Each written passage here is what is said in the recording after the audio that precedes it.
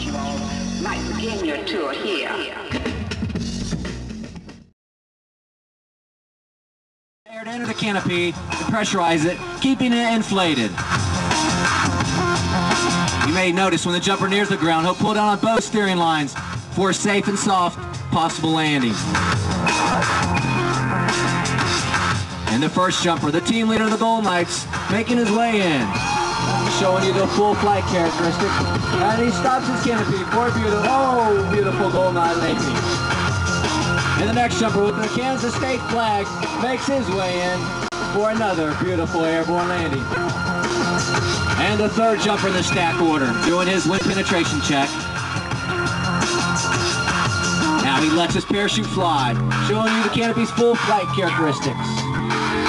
Right when he about to near the ground, he pulls down on the brakes to stop his canopy's forward speed and come down for a beautiful land, 50-yard line. And he pulls down on his brakes for another beautiful Golden Knight landing.